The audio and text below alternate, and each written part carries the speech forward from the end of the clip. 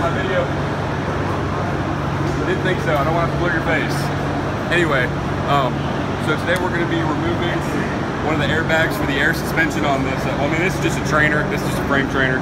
So it's not going to be live, but we're going to treat it as if it is live. So pretty much what the airbags do for the suspension of the truck is they help support the load and give it more of a balance. So one, it gives it more of a comfortable ride and gives it a safer ride. So that the truck is not bouncing all over the road as it's going down the highway or going down the road with a full load on the back of it.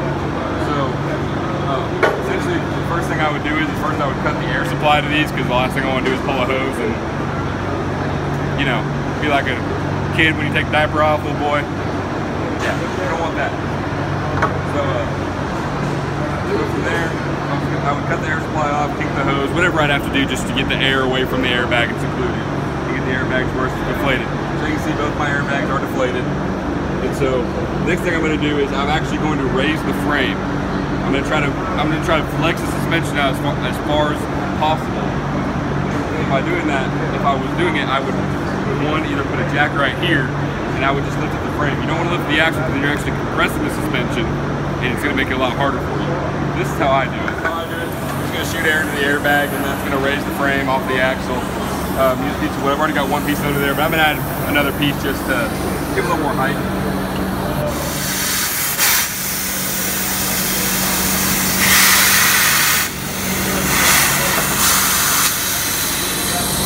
Like that. And now the frame is, oh, that's not the best quality of wood. Anyway, so essentially now it's supported, so now airline is disconnected, everything's disconnected from it. So we're just going to go ahead and take the two nuts off that it requires to move this airbag. And here we, I guess, don't believe in impact tools because speed is not an option around here.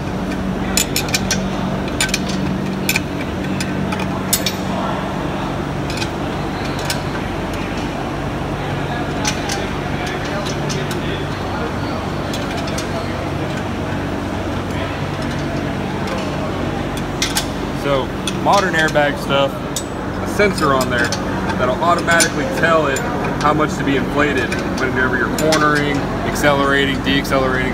The bags are going to automatically adjust, so you don't have to worry about sitting in there. Like I've got airbags on the light duty diesel for towing, and I've got to manually adjust how high they are, just depending on the load I've got on the rear to adjust so the truck doesn't squat on the frame.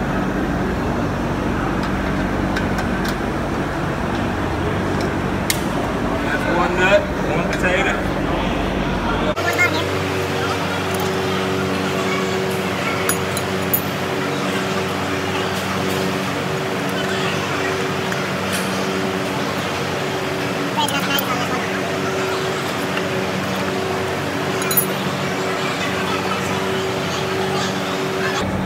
Both nuts are off.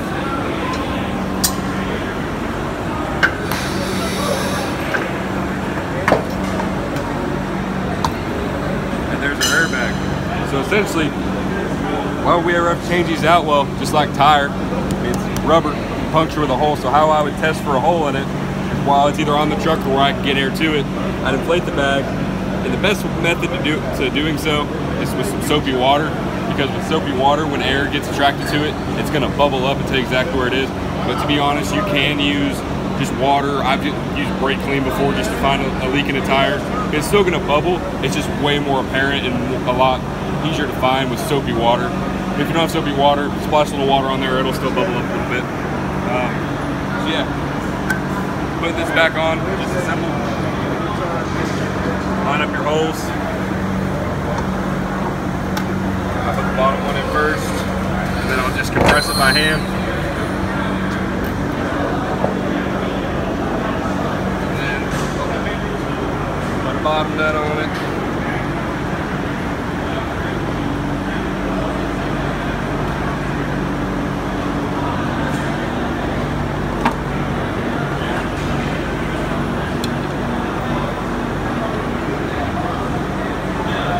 Top nut on it.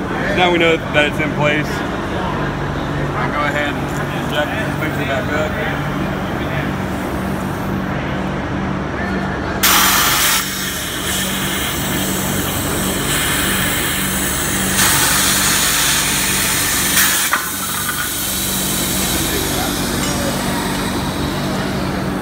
I gotta do is fasten down the airbag, reconnect the airlines, put air to it, leak test it, call it a day.